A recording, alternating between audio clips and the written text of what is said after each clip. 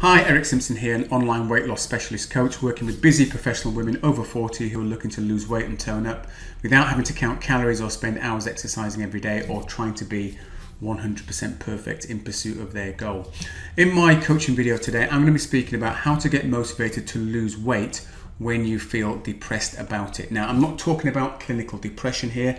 Having said that, the example I'm going to be doing today or using today is a client of mine. Her name is Marie, who actually was clinically depressed when she got started and definitely felt like this. But what I would say to you is if you are clinically depressed and you are thinking about weight loss, then I'll definitely speak to your medical advisor before you undergo any sort of weight loss program at all. Because I know how serious it is and I know how debilitating depression can be. I say I've worked with many women now who are on medication for depression, and it's not the easiest thing in the world to navigate your way around, not only just getting through day-to-day life, but then adding into the mix weight loss as well can seem somewhat overwhelming. So the example I'm going to give you today, or the case study I'm going to share with you today, is really me taking a 10,000 foot view look at this. And whilst I may make it sound like what Marie did was pretty straightforward and easy because I'm just going through a simple recount of what she did, believe you me, it took a number of months and a lot of effort on Marie's behalf to not only do the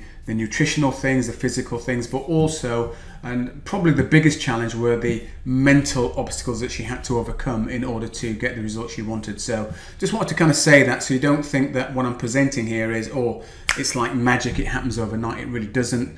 There were many a times where me and Marie had some real in-depth conversations about where she was, and she had to work through that. So just to make that clear.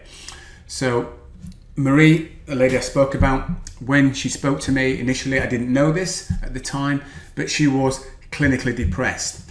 She was ringing me when she initially made contact with me from a hospital car park, contemplating cosmetic surgery procedure. She was sat in the car with her husband. I didn't realize this until many months later when she told me that that's where she'd actually rung from, was from a car park. And also it had taken her several months before she made the call. She'd looked at the program that I offer and kind of dismissed it out of hand because she felt that she knew a lot about exercise. She was a biology teacher. She knew a lot about nutrition. In fact, she was doing a particular exercise program which sadly had created some injuries for her. She had damaged her knee and I think she'd hurt her back as well.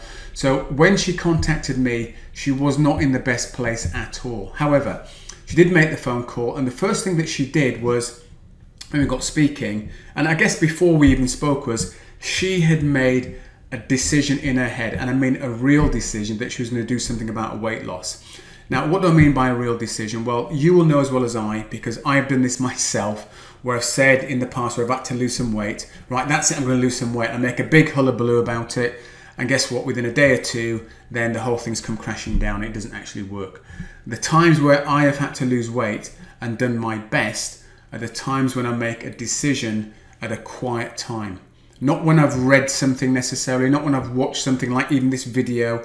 It's when I have a quiet moment and I just reflect upon the situation I'm in and where I want to be. And I believe that's exactly what Marie did. She sat quietly, reflected, and made a decision that she was going to lose weight. The next step was, how was she going to do it? But the first thing that you need to do is make that decision that you are going to lose weight, and it's non-negotiable. Because when you have that sort of resolute decision in place, then pretty much everything else falls to the wayside. This becomes a priority for you and it will get done. If you don't make that sort of decision, then it will always fall down the list of things you have to do until eventually it doesn't get done and you end up back at square one, probably putting on more weight and feeling worse than what you did do when you even thought about trying to lose weight. So that was the first thing she did, was make a decision. The next thing we did when we got together and sat down and spoke was, she'd made the decision she wanted to lose weight. We then broke that down to 3 sections because weight impacts 3 different areas. Area number 1 she wanted to have a big impact on was her body image. She wanted to improve how she looked in clothes generally, which is a big thing that a lot of people want to do. So that was the first thing she did. She then wanted to improve her health. She had particularly high cholesterol levels, so she wanted to bring that down. Then the third thing she wanted to do was improve her cycling. She was a big cyclist, so that was her hobbies. You may have different hobbies. Yours might be gardening, it could be walking, but whatever it is, you can break it down to these 3 areas, and that's what I'd suggest you do. you break your weight loss down to 3 definite areas, so you get some real clarity and some meaning. It's not then just about I want to lose weight, it's doing it for specific reasons. We then set the weight loss goal, what was the amount she wanted to lose, and then we attached a time frame to it. And this is where a lot of people tend to go wrong. They tend not to set a specific amount. They say, I want to lose some weight, and when do you want to lose it by? I don't know, I just want to lose the weight. Well, these 2 things can really help to shape your behavior as you move forwards, because when you have a specific amount of weight and a time frame, that's going to directly impact your behavior, how you think, how you act, how you move, how you eat. All the things that are required for weight loss are going to be directly impacted by you setting an amount of weight and a time frame. The next thing we did was we got to work taking some small, consistent steps. And I'll emphasize small, because if you take big steps, chances are you're going to you'll feel overwhelmed, and when you feel overwhelmed, you'll stop. And we need to be consistent, because doing it one day and then not doing it for 2 or 3 days, you undermine your own confidence. When you do small steps consistently, you start to build your confidence. Not only will you see the results, but you'll see the confidence grow inside yourself, because you now know you can rely upon yourself to take these small, consistent steps. The next thing we did was, once we decided all that, was let's put some structure around it, let's make it progressive, and let's have some accountability, and that's what we did. And once we got this in place, as you can see on the screen, she was able to achieve a 57-pound weight loss result. She was wearing nicer clothes, she dropped several clothes sizes, dropped her cholesterol levels, and improved her cycling no end. So again, just to reiterate, I'm not for 1 second suggesting that if you are feeling depressed about your weight, especially if you're clinically depressed, that this is as easy as I've just presented it there. Marie didn't go from being 57 pounds heavier to suddenly being 57 pounds lighter and having this new sort of lifestyle, improved lifestyle in terms of what she could do, what she wanted to do, what she was prepared to do. It didn't happen overnight. It took some time, it took some effort and some energy on her behalf. So just in closing then, to sort of, I guess, really summarize, the main thing that I think that Marie did was she made a real decision that she's going to lose the weight. And that's what I think you need to do as well, is make that real decision. And that happens at the quiet moments, not when all the hullabaloo's going on.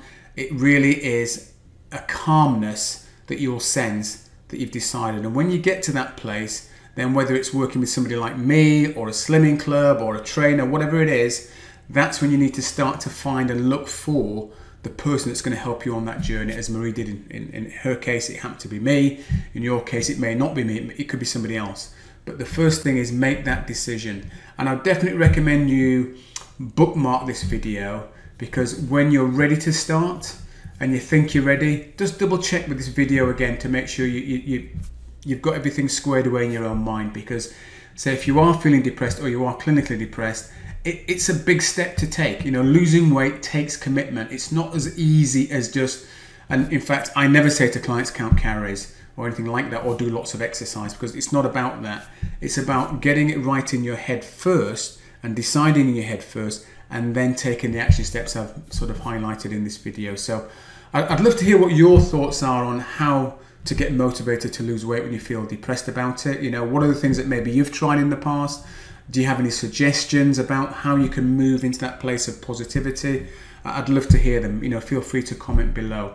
If you'd like to have a conversation about your own weight loss, there'll be a link in the description below where you can contact me. We can have a free, no obligation conversation about your situation, about what weight you want to lose, and I can explain a bit about how I work with clients.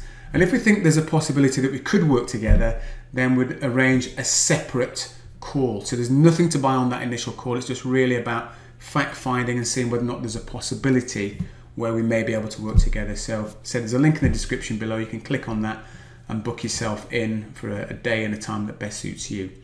And don't forget, if you haven't already done so and you want to receive more of these videos, then also hit the subscribe button so you can be notified when I release my next coaching video. Until then, take very good care, and bye for now.